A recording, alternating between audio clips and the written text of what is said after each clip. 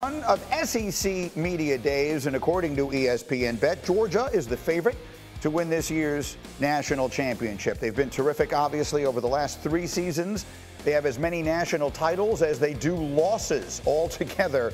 2 championships, and they've lost just 2 games. A reminder, there are now 16 schools in the SEC. Texas and Oklahoma officially joined. The Longhorns, of course, coming off a playoff appearance. They are the second favorites to win the SEC this year. And the biggest change, for the first time since 2006, Nick Saban no longer on the sideline at Alabama. Kalen DeBoer comes over from Washington to replace him. And earlier this morning here on Get Up, Paul Feinbaum had this reaction. But number 2, and this is self-serving here, since January 10th, this has been the worst 6 months of my life without Nick Saban. I wanted to get that off my chest as we begin the college football season.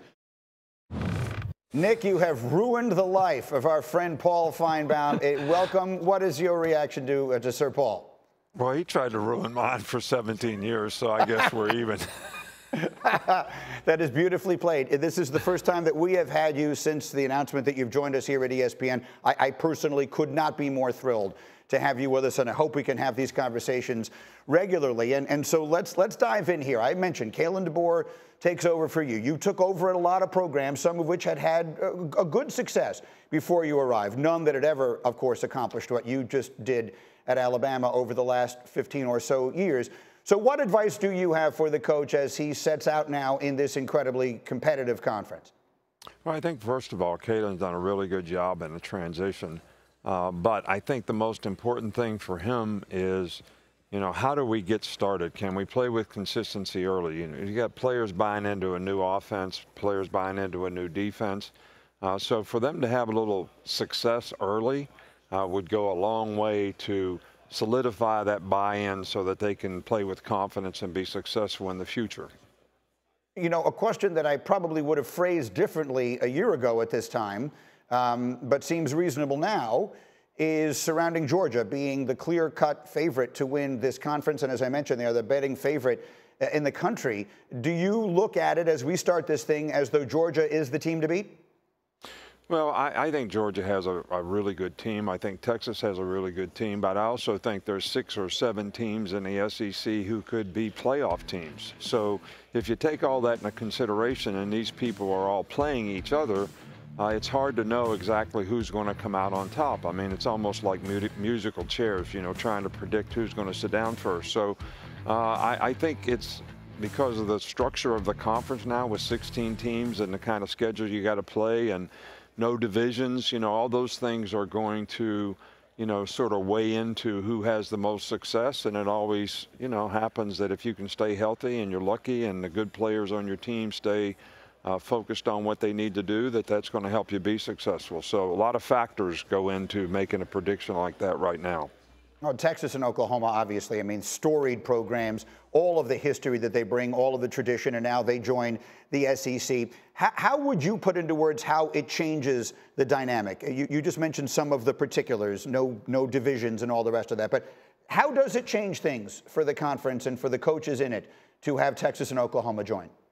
Well, I think it makes everybody's, road a little bit more difficult to hoe, but at the same time, I think it's going to be different for Texas and Oklahoma. They're going to be playing in a conference now where they're going to have to play really, really well week in and week out. I think that was always the big thing about the SEC.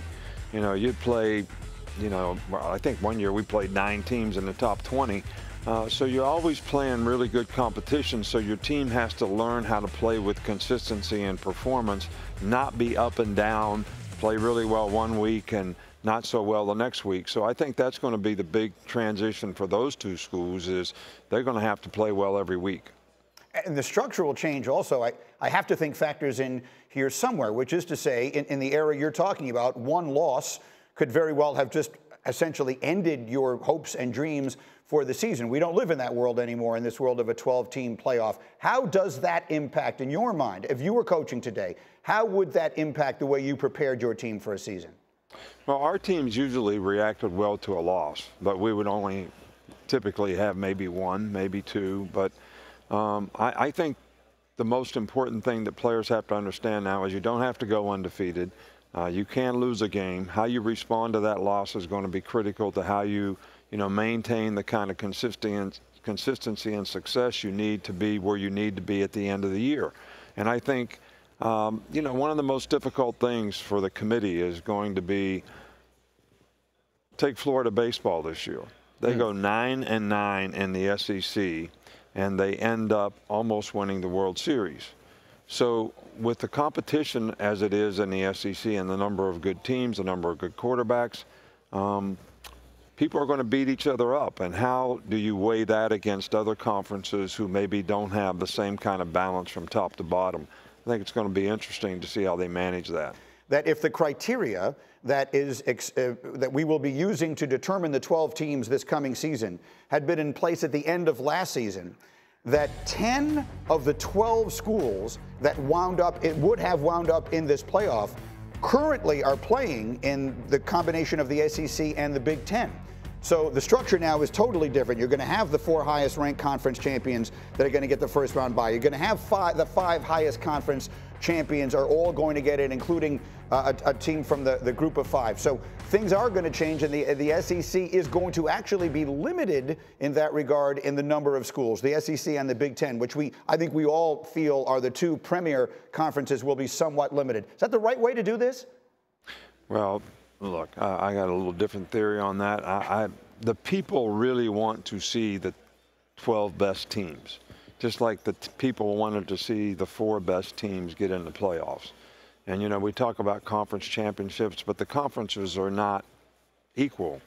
So that makes it very difficult. So somebody's going to get bumped out. Maybe the 11th or 12th team is going to get bumped out because of a conference champion who may not even be in the top 12. So there's still a little bit of inconsistency there, and how do we get the best 12 teams in the playoffs? Well, what you're going to find in a new way, you obviously have been very connected to the passion of college football fans, particularly those who have followed your programs and those that you compete against. But as you now join us here and work on College Game Day and are going to the passion of college football fans across the country is something that still boggles my mind as I have watched it grow over my 30 years in this industry. And I believe that this is actually it will grow as a result of this. I think that the idea that teams can lose a game or 2 along the way, as you pointed out, I actually believe it will make the regular season even more compelling along the way. How do you see that impacting the way college football is consumed this year?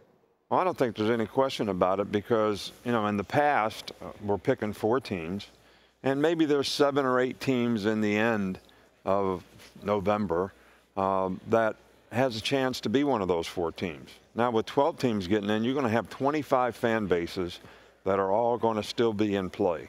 And I think, that kind of competition, and I think that's the thing that's great about the NFL. If everybody went 8-8 in the NFL going into the 17th week of the season, the league would be happy because every fan base would be involved. So the more fan bases you can keep involved and have hope that their team has a chance to get in the playoffs, I think it's going to make it even more exciting.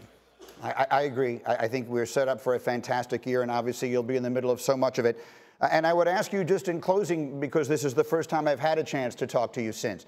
Now that stuff is starting, I mean, you walked away from the game, and now that things are really getting underway, that this would have been, I guess, one of your first official moments here, being at SEC Media Days, that line of reporters who had been waiting to talk to you. How do you feel? How does it feel for the first time in literally basically your entire adult life, to be on a different side of this now? Well, it's a little different. I've never worn a credential in my life and was always for 17 years able to get into SEC Media Day without a credential. I had to go back to the room today and get my credential to get in. So that's one of the biggest changes I see. It's not like it used to be. I would love to have been there when someone said to you, Coach Saban, I'm sorry, we can't allow you in here without a credential. That's a conversation I hope someone got that on film. Did you happen to notice anyone with a camera when that was happening? No one on camera, but the people were very polite. So it was okay.